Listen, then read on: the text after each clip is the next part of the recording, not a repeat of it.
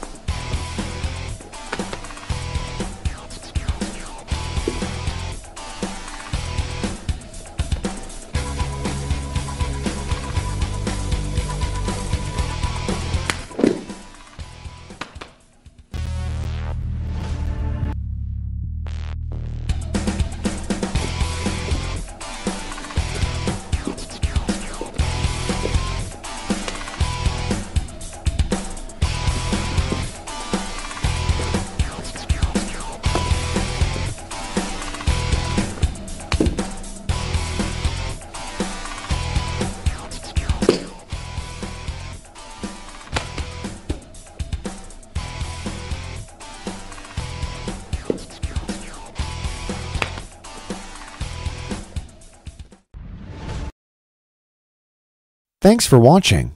If you liked this video, please subscribe to our channel